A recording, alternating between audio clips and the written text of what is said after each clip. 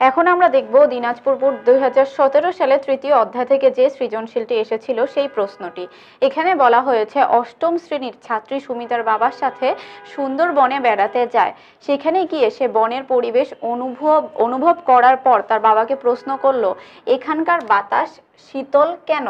উত্তরে বাবা বলল, উদ্ভিদের একটি বিশেষ প্রক্রিয়ার জন্য এমন হয়েছে। প্রথম যে প্রশ্নটি আছে ক, সেটা হচ্ছে সালোক সংশ্লেষণ কাকে বলে? আমরা জানি উদ্ভিদ নিজেদের খাদ্য নিজেরা তৈরি করে। এই সালোক সংশ্লেষণ হচ্ছে সেই প্রক্রিয়াটি যে প্রক্রিয়ায় উদ্ভিদ সৌরশক্তি এবং তার পাতায় অবস্থিত ক্লোরোফিল এই দুটিকে কাজে লাগিয়ে শর্করা জাতীয় খাদ্য তৈরি করে। সেই প্রক্রিয়াকেই কিন্তু সালোক সংশ্লেষণ বলে এবং অক্সিজেন ত্যাগ করে। ঠিক এই প্রক্রিয়ার কারণেই কিন্তু অক্সিজেন হচ্ছে ত্যাগ হয় উদ্ভিদ থেকে। তাহলে সালোক সংশ্লেষণ কাকে বলে? সালোক সংশ্লেষণ হচ্ছে সেই প্রক্রিয়া যে প্রক্রিয়ায় উদ্ভিদ তার দেহে অবস্থিত ক্লোরোফিল ও সৌরশক্তিকে কাজে লাগিয়ে শর্করা জাতীয় খাদ্য তৈরি করে এবং অক্সিজেন ত্যাগ করে, তাকে সালোক সংশ্লেষণ বলে। ক্ষতে কি আছে? ক্ষতে হলো ব্যাপন চাপ বলতে কি বুঝো? সেটার আগে আমাদের জানার দরকার হলো ব্যাপন। ব্যাপনটা কি? ব্যাপন হলো সে প্রক্রিয়া যে প্রক্রিয়ায় অণুগুলো অর্থাৎ অণুগুলো অধিক ঘনত্বের স্থান থেকে, যে কোনো অণু অধিক ঘনত্বের স্থান থেকে কম ঘনত্বের স্থানের দিকে ছড়িয়ে পড়বে বা ব্যাপিত হবে, সেই প্রক্রিয়াকে কিন্তু ব্যাপন বলে। এখন এই ব্যাপিত হওয়ার জন্য অবশ্যই এক ধরনের চাপের দরকার, সেই চাপটাকেই কিন্তু ব্যাপন চাপ বলে। তাহলে ব্যাপন চাপটা কি? ব্যাপন চাপ হলো ব্যাপনকারী অণু পরমাণুগুলো গতিশক্তির কারণে, ব্যাপনকারী অণু পরমাণুগুলোর গতিশক্তির ফলে যে ধরনের চাপের সৃষ্টি হয়, যার ফলে অণুগুলো অধিক ঘনত্বের স্থান থেকে কম ঘনত্বের স্থানের দিকে ব্যাপিত হচ্ছে বা ছড়িয়ে পড়ছে, সেটাকেই কিন্তু ব্যাপন চাপ বলে। আবার বলছি, ব্যাপন চাপ কি? ব্যাপন চাপ হচ্ছে সে প্রক্রিয়া যে প্রক্রিয়ায় ব্যাপনকারী অণু পরমাণুগুলোর গতিশক্তির কারণে অণুগুলো অধিক ঘনত্বের স্থান থেকে কম ঘনত্বের স্থানের দিকে ছড়িয়ে পড়ে যে চাপের কারণে, ঠিক সেটাকেই হলো ব্যাপন চাপ বলে। উদ্দীপকের গতে হচ্ছে উদ্দীপকের স্থানের বাতাস শীতল হওয়ার কারণ ব্যাখ্যা করো। অর্থাৎ সুন্দরবনের বাতাস শীতল হওয়ার কারণ এখানে ব্যাখ্যা করতে হবে। এটার কারণ হলো প্রশেদন। এটার কারণ প্রশেদন এজন্যই কারণ প্রশেদন হলো উদ্ভিদের সেই শারীরবৃত্তীয় প্রক্রিয়া যে প্রক্রিয়ায় উদ্ভিদ তার দেহের অতিরিক্ত পানিকে বাষ্পাকারে ত্যাগ করে থাকে। এখন এই যে উদ্ভিদ অতিরিক্ত পানিকে বাষ্পাকারে ত্যাগ করছে, ফলে ওই স্থানে কিন্তু বায়ুমণ্ডলে পানির পরিমাণটা বেশি হবে। সুন্দরবনে কিন্তু গাছের ঘনত্ব বা গাছের সংখ্যা অবশ্যই শহরের চাইতে বেশি হবে, ফলে সেখানে উদ্ভিদের প্রশোধনের ফলে অতিরিক্ত কিন্তু পানি বাষ্পাকারে পরিবেশে ত্যাগ হবে, ফলে সেখানের বায়ুমণ্ডলে পানির পরিমাণটা বেশি থাকবে এবং বায়ুটি হচ্ছে বা বাতাসটি শীতল হবে। তাহলে আমরা বলতে পারি যে ঠিক প্রশোধনের কারণেই কিন্তু ওই স্থানের অর্থাৎ সুন্দরবনের বাতাসটা শীতল হচ্ছে, কারণ সেখানে অবশ্যই গাছের ঘনত্ব বেশি বা সংখ্যায় বেশি গাছগুলো, ফলে সেখানে প্রশোধনটা হচ্ছে তুলনামূলক শহরের তুলনায় বেশি এবং সেটার বায়ুমণ্ডলে পানির পরিমাণটাও কিন্তু তুলনামূলক বেশি থাকবে। ঠিক এই কারণেই ওই স্থানের বাতাসটা হচ্ছে শীতল।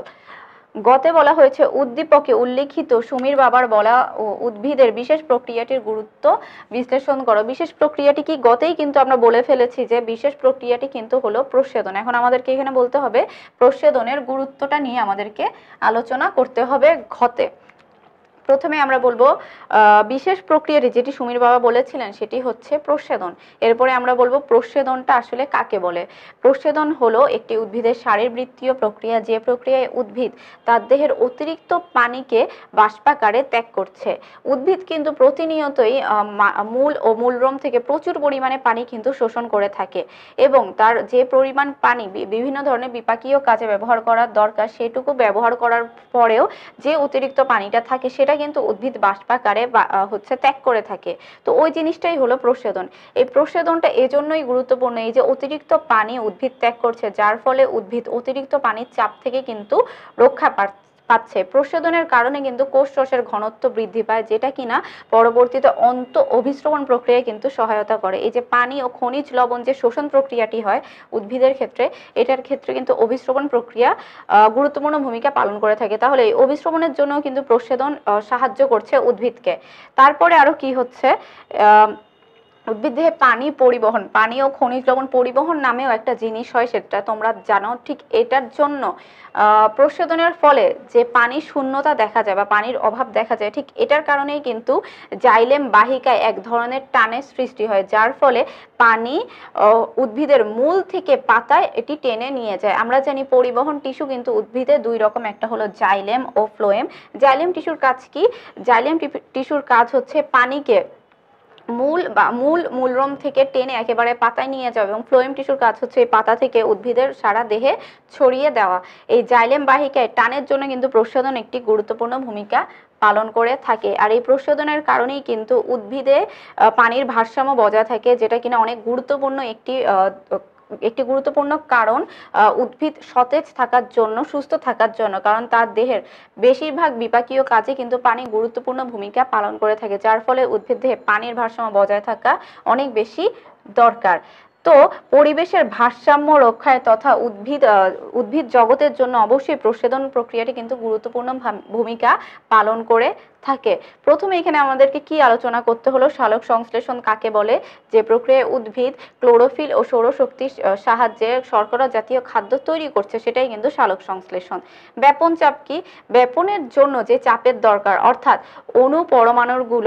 ব্যাপনকারী অণু পরমাণুগুলোর গতিশক্তির কারণে কিন্তু এক ধরনের চাপের সৃষ্টি হয়। ঠিক সেই চাপের কারণেই অণুগুলো অধিক ঘনত্বের স্থান থেকে কম ঘনত্বের স্থানের দিকে ব্যাপিত হচ্ছে, ওইটাকেই আমরা ব্যাপন চাপ বলবো।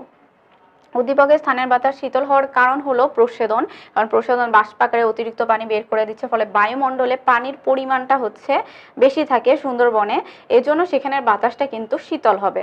উদ্দীপকে উল্লেখিত সুমির বাবার বলা উদ্ভিদের বিশেষ প্রক্রিয়াটির গুরুত্ব বিশ্লেষণ করো। বিশেষ প্রক্রিয়াটা কিন্তু হচ্ছে প্রশোধন, আমাদেরকে বলতে হবে প্রশোধন কাকে বলে এবং পরবর্তীতে এটার গুরুত্ব উদ্ভিদ জগতের জন্য এটা কতটুকু গুরুত্বপূর্ণ সেটা নিয়ে আলোচনা করতে হবে।